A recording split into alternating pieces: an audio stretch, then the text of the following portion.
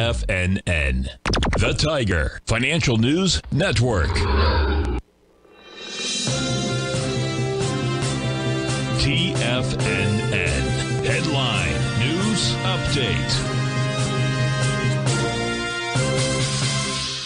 Good morning, everyone. Basil Chapman here. I came in right after the 9 o'clock. This is market update time. This is the 10 o'clock, and this is with Tommy O'Brien. Now it's 10 o'clock. We've got the Tiger Financial News Network market update at 10 a.m. We've got Dow up 66 at 37,598.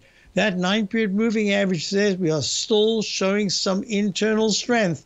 But if you look at the price and you look at the MACD, stochastic, etc., there is a weakening of the other technicals. We're going to see if by Friday at 4 o'clock we've made a new high above 37,790, or whether this actually becomes a doji candle from last week and a peak.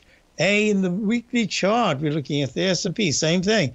S&P is up 7 at 47.63. Not bad action. That 9-period moving average is getting closer and closer to turning negative. We're going to watch that. We've already made a peak. Peak A, I'm calling it in the weekly chart. Let's go to the QQQ. Index 100 trading at 405.83, just barely up. Now, that's interesting because Microsoft has had a huge move up. It's up 4 at 380. So this is that whole rotational thing that I'm looking at that says not only bifurcation or trifurcation. We've got all sorts of divergences. Look at this, the IWM, the Russell 2000 weak, down $1.50 at 193.50. Not good. And the 9-period moving average has finally flipped to negative, but we've got to wait the whole day to see, since this is a daily chart, if that's going to hold. But gold did that about 3-4 sessions ago, and now we're looking at gold down a fraction at 20.32. Kind of struggling here, but the dollar is also struggling when you think about it.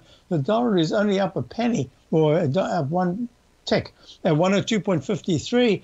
But it is holding okay, and the 9-period moving average could be getting closer to flipping positive. Let's go to the bonds. The bonds are unchanged at 122.5. This has been quite a pullback in time, but not in price. So it's about 8 or 9, maybe 10 bars worth of days of consolidation. But yields have been going high. And if you're looking at crude oil is up 97 cents at 73.22. This is going to be interesting. I'm suspecting this is a big rollover in the general market. It's a slow turn to the downside. I'm going to talk about that when I get back from my Tiger Technicians Hour. Check out my opening call daily news. Basil Chapman, be right back.